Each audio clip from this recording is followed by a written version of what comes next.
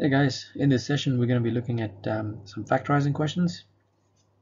Now if you don't know how to factorize, just check the description and I have put a couple of links to some of my other videos on how to factorize.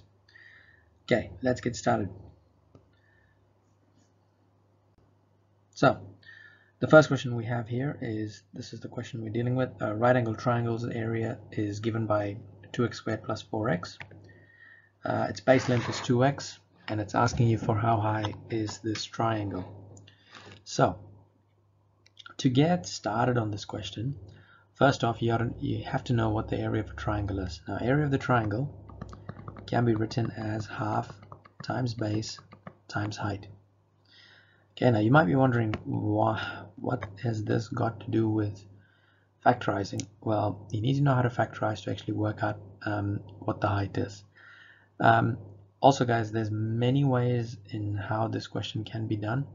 I'm only going to show you guys maybe one or two methods to show get the answer, but yeah, pretty much there's heaps of ways you can do this.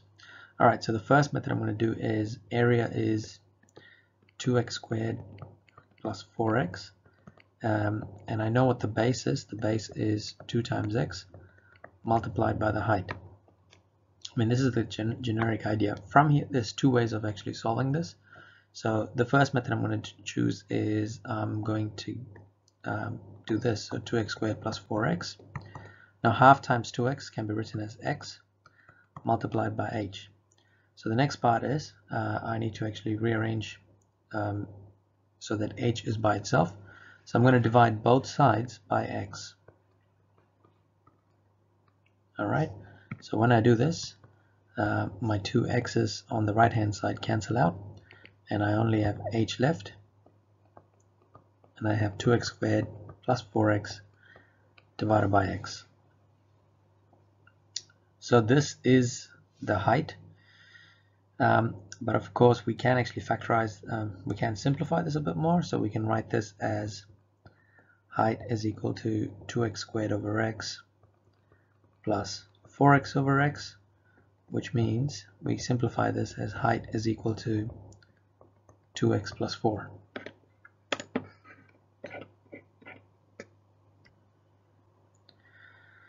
So that's one way of doing it, and I know that's not really factorizing, it's just rearranging, but like I said, there's more than one way of how to do this. Now if you were to factorize from here, you're going to go into 2x squared plus 4x, so half times 2x is x, so x is being multiplied by h. Now if you look at the left hand side, you can actually see that x is a common factor, so you can actually take x out as a common factor, and when you do that you get 2x plus 4 equals x times h, and so from here we can say therefore h is equal to 2x plus 4. So like I said guys, I mean, I know I'm going to keep repeating this in this whole series of videos that I'm making, is that with any one of these questions there's actually multiple ways of getting these answers. I'm just going to show you guys a couple of them, and I think when I look at the exam paper, just the practice paper that they released, it seems like this is coming under the factorizing section. Alright, let's have a look at another question. So in this case we've got the rectangle's area is given by 4x squared y plus 16xy cubed. Its base length is 4xy. How high is the rectangle? Okay, so we know that area of a rectangle can be written as base times height.